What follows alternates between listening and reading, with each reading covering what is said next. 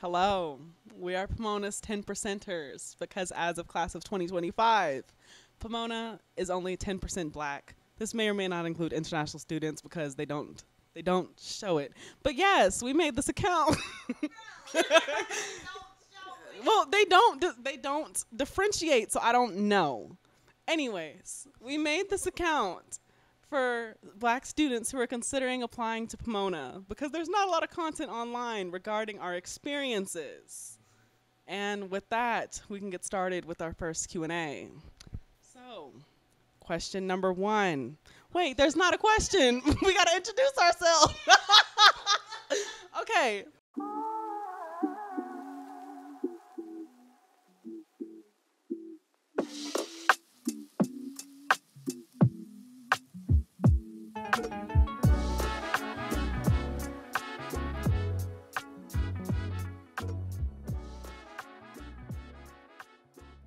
So, my name is Victoria, class 2025. I'm from Georgia, and right now I'm considering a major in public policy analysis with a concentration in biology on the pre-health track. My name is Khadi. I'm a local studying astronomy with the minor in biology, also class of 2025. Yeah. Okay. Hey, it's me. I'm Ziona, 2025. Do I have a major? No. I don't I don't know. I'm probably gonna be one of them special majors, you know. My bad. My bad. I forgot. Oh shoot. You know, Kentucky. Yeehaw. My name is Randy.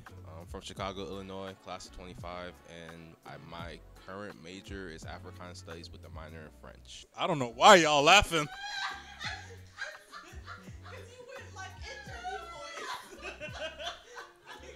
I'm cutting this out. My name's Khimmoy. PPE major, philosophy, politics, and economics with a minor in Africana Studies and English. Okay, so the first question is why did you choose Pomona? Me first. The financial aid. So I knew for sure I wanted to go to a liberal arts college. I knew I was going that route because I'm indecisive. You know, research institutions tend to be more geared towards a specific avenue, and you take that avenue and you run with it. And so I was looking at liberal arts and also visual art programs and money too. I'm kind of along the same lines. I kind of knew I wanted to go to a small school where I knew I can get the attention from professors and build a tight community with the people here. Same thing, small school. I think Pomona's classes average about 15 or 10 to 15 students a class. Also, Pomona's a part of a consortium, so you're taking classes at the other 4 Cs surrounding the area. So that's Scripps, Pitzer, Harvey Mudd, and CMC. And just the overall atmosphere and, of course, financial aid, too, is great. So, Okay. I did select it because of the financial aid. Because all of the schools I applied to, I just knew wherever I was going to go, they were going to have to pay for me to go. And then there was also a student at my school. When I was a sophomore in high school, she was a sophomore here at Pomona. And she had come and she was talking about her study abroad. She dropped in 3 countries. He was here back for a day. She just dropped by to stop and speak to the band director because my band had really close alumni. And then she was finna get back on the plane the next day and go to Germany. So she was talking about that, and then she was talking about how they were paying for her. That was the first time I heard of Pomona, and it had pretty much stayed on my radar since. So it was always within one of the top 2 based off of that alone. And now we move on to question 2. What is your favorite thing about Pomona? My favorite thing would definitely be the professor and student interactions.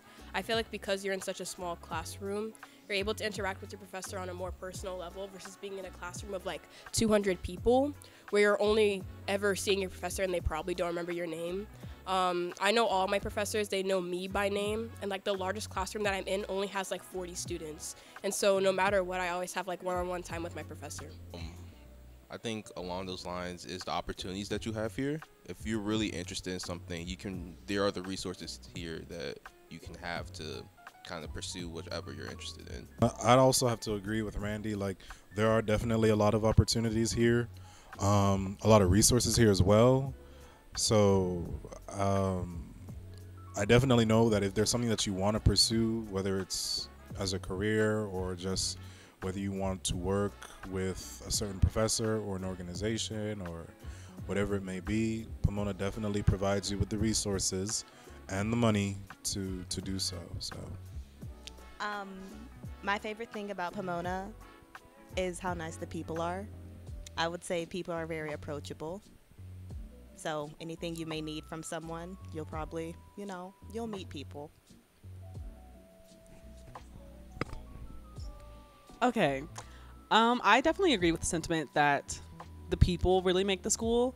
I knew I didn't want to go to a competitive school either. And so far, everyone has been very collaborative, or, well, mostly everyone has been very collaborative and willing to help and not stingy with their pursuits. Like when it came to applying for summer programs, people are like, oh, hey, there's this. I'm applying to this. You should also apply to this. If there's a class that might interest you, people be like, oh, hey, I know this professor. She's doing research. You might be able to talk to her. Oh, hey, there's this on-campus job, blah, blah, blah, blah, blah. And you don't have to worry about someone trying to sabotage you or set you up. So that was really important.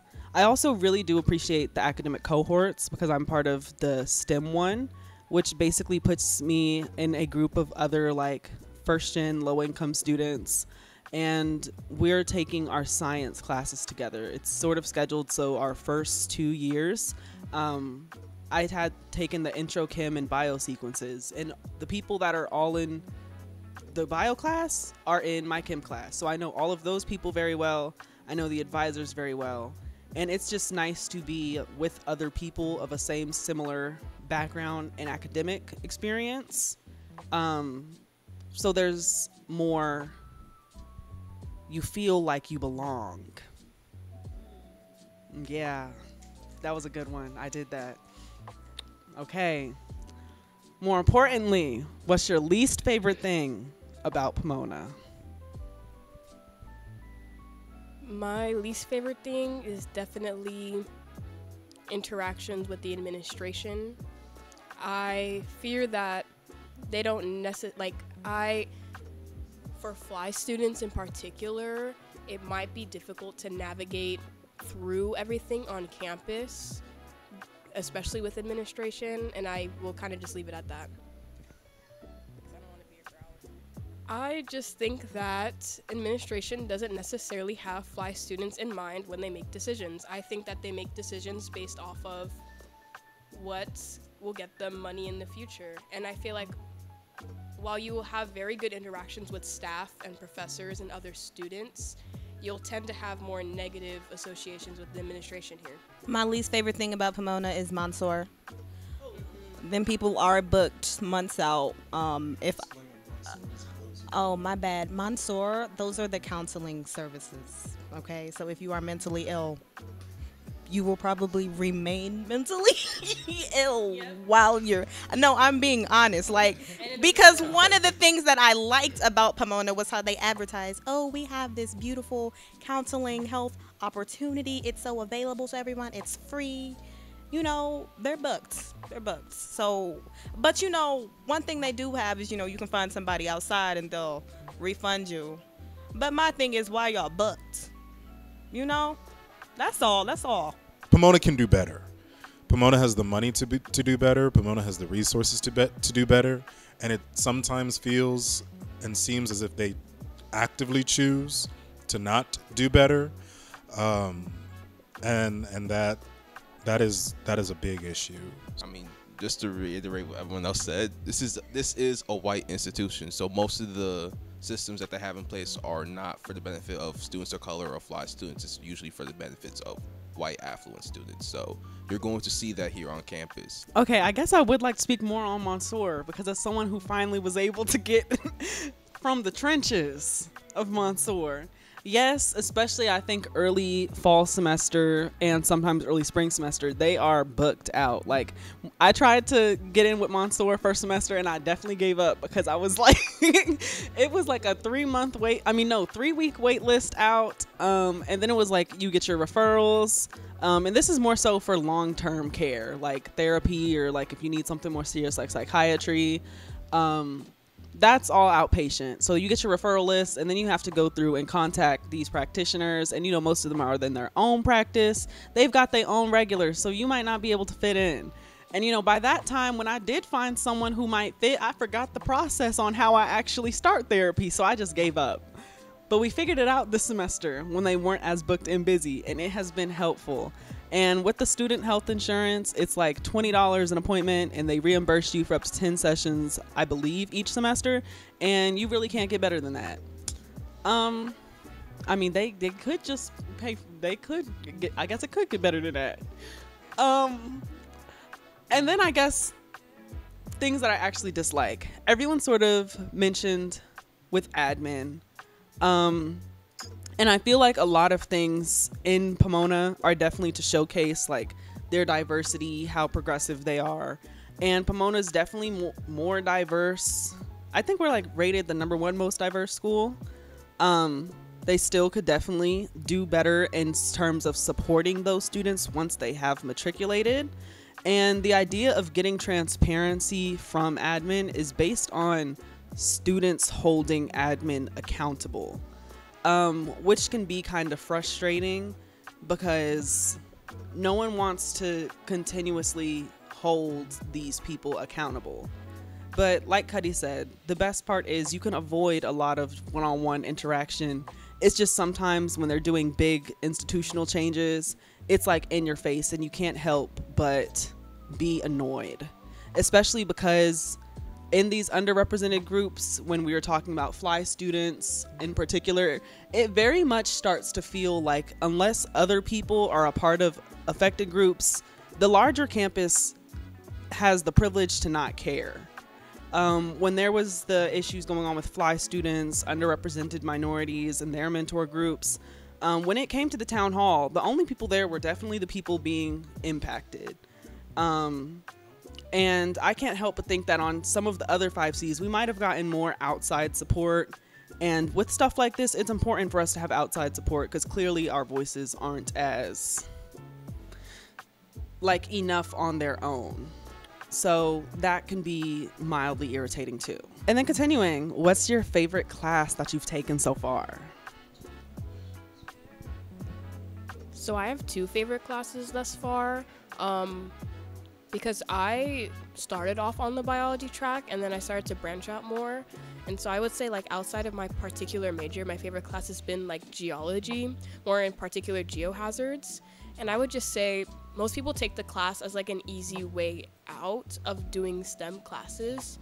So the teacher there is like very accommodating if you've never, like if you're very inexperienced in STEM. Professor Moore and then another one. I don't remember the other professor's name, but Professor Moore is the class that I'm taking, and she's very accommodating. And I personally just have like an interest in all things rocks, like particularly planetary, on a planetary scale, but rocks are also fun, which is what I've just discovered. And then the other class that I really like is astronomy with Professor Moreno. They're a very good teacher. If you literally have no idea what you're doing in STEM, they will always like explain their work. You don't even like need to know calculus to take that astronomy class, which is amazing. And they're also just very accommodating to fly and underrepresented minority students in particular, and always just willing to hold conversations about like the privilege that certain people in class hold, which I really appreciate. I think for me, my favorite class I took was History of Africa to the 1800s, which is a class that kind of focuses on pre-colonial Africa, and it's taught by Professor Traore, who's extremely smart, extremely intelligent. And after talking with him, he kind of told me that the reason he introduced or teaches this class is to show that Black people have a history outside of slavery, colonialization, imperialism, that they were kings, queens, royalty, and they had culture that doesn't involve bondage or any sort of pain or negativity. I think my favorite class has to be my Africana philosophy class that I'm taking this semester with Professor Mubuda Musauki at CMC. That class is very interesting. It's really the only class of its kind because obviously Africana philosophy is not offered anywhere else across the 5 Cs. That's a whole nother discussion. But the class is very engaging. Don't even think we even have like a final or anything like that. Like we have essays and so on and stuff, but discussion is very nice, very engaging. Definitely recommend it for anyone who is interested in like being like or taking a philosophy class, not even just like wanting to be a philosophy major, and anyone who's interested in taking philosophy and wants to take a class that isn't so Eurocentric, I would definitely recommend that class if it's being offered. Okay, my favorite class so far is actually a scripts class. It's taught by a scripts professor and a Pitzer professor, and it's called God and Philosophy, A Conflict in Reason. You know, from the South, so every 2 weeks, maybe 3 weeks, we love like the crisis that it gives you. And every week is sort of on different aspects of thoughts for religion, against religion, and we'll say this is mostly around like the Abrahamic religion, but we've sort of talked about like the conflict of evil and also whether that even is a problem if you actually like look at biblical text, whether it's like rational. We've sort of talked about Pascal's wager more in depth. We've talked about like metaphysical arguments for God. And I don't know, it's really awesome with the discussion because some of the class is like ardently atheist, some are very much religious, some are Hindu, some have come from Buddhist families. It's an experience, and it will make you think, but it's only once a week and it's been wonderful. So yes. And any advice for incoming freshmen?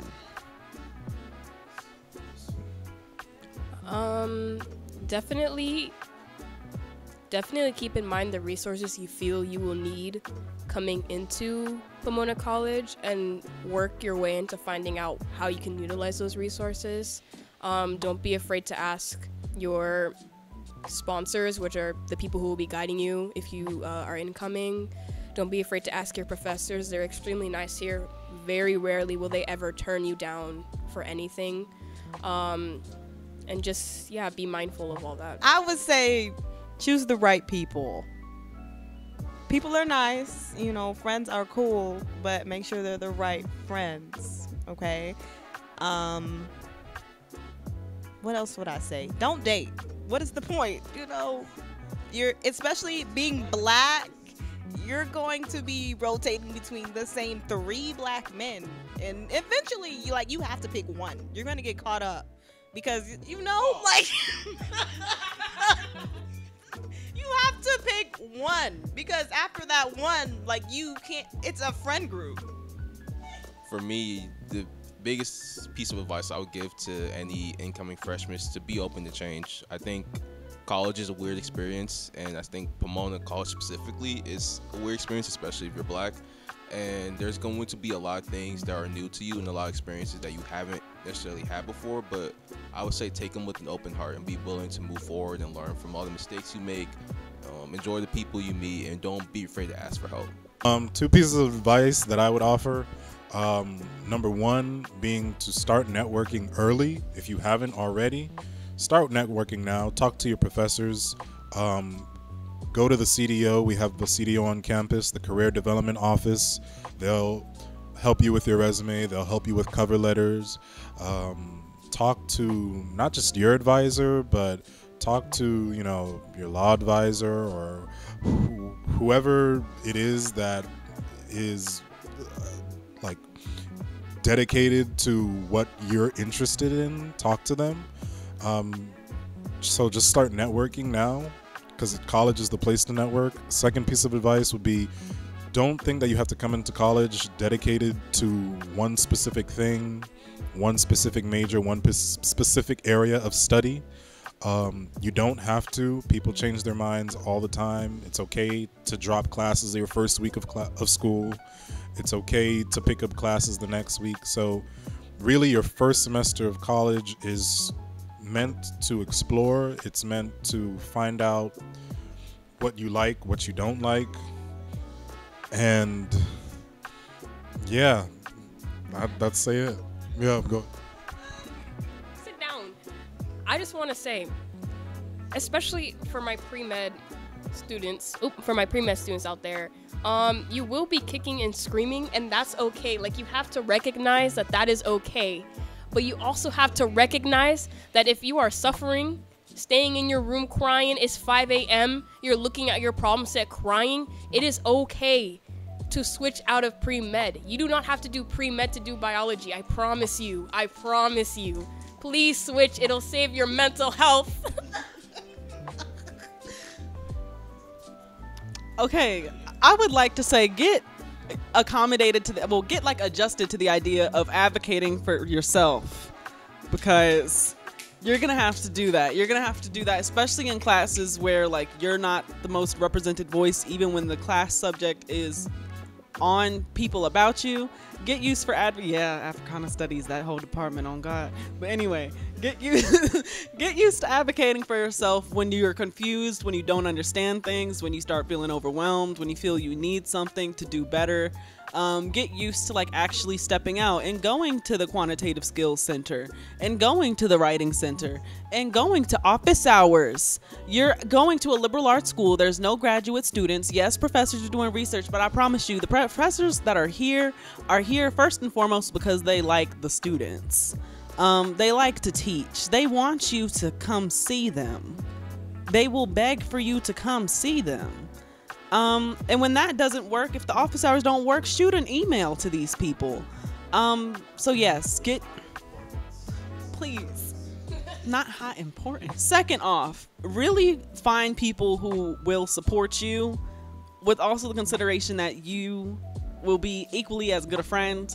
Because when you're in college and people are trying new things for the first time, early on when people were just party hopping, people who've never been to parties, look out for people. Be a good person. Find people who will look out for you, because you're going to need them. I forget all the time that this is a good school that you're going to, because that first biology class, genetics, really had me puking and crying and shaking and trembling. But you know what? We pushed through because of friends and supportive. Okay, but yeah, those are probably my two biggest pieces of advice. And you can add something.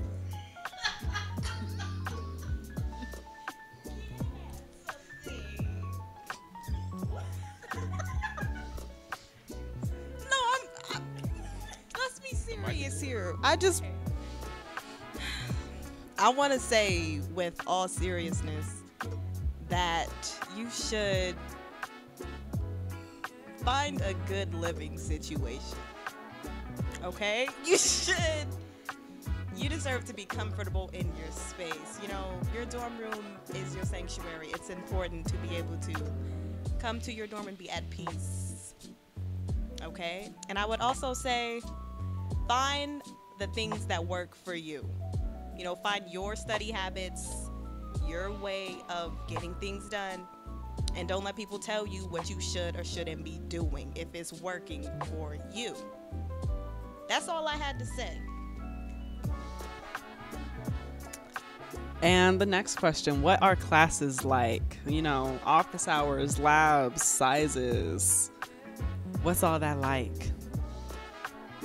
I'll get to labs in a second, but class sizes are beautiful. I'm over here complaining about like a 50 student class size, and then my friends at a UC complaining about like a 300 intro class size. It's literally that dramatic of a difference because of how small the school is. And so in class, I can't speak for every single class personally, but very few of my classes have been lecture based, and I've taken like a good majority of like STEM classes, and then the humanities classes that I have taken have been discussion based. So like no matter where you're at, whether you're on the STEM side or the humanities side, I feel like you have a very active role within the classroom. More on STEM, labs, honestly, labs do push like at your boundaries a little bit, but I wouldn't like, once you get past it, I wouldn't say that you're like traumatized from it. Like, you kind of get over it. So it's not, it's not that bad, you know? It's just in the moment you're like very much downing yourself. In the moment you're like, oh my God, I literally cannot do a titration. But like, yeah, that word, titration. But like, I feel like once you get through it, you stop over dramatizing like every single thing that you just did. And then you realize that you could probably do more than you expected. Especially, this is coming from someone who had like a very intriguing STEM program, I'll say. But like, from someone who didn't come from a strong STEM background, you're going to do better than you think you are going to do in your classes, just because of the structure of them.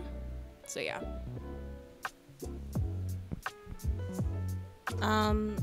Well, I would say get used to talking to white people in your Africana classes. You know, I have to be honest. This is to be expected at a white institution, you know. And I even thought, like, because it's Africana, okay, it's going to be, like, majority black people. No, a lot of white students take those courses. And so even though they are discussion-based, discussion-based, it's kind of disappointing to hear the white perspective on black issues. Am I lying? Anywho, I would say for me, I'm more of on the humanities side, so I don't really take like STEM courses, so I don't do labs. But a lot of my classes, we do a lot of readings and discussions, and the readings that they do give us are very interesting. It's not like I dread doing those readings. I actually enjoy doing the readings that I get for class. I'm actually excited to come to class to talk about them.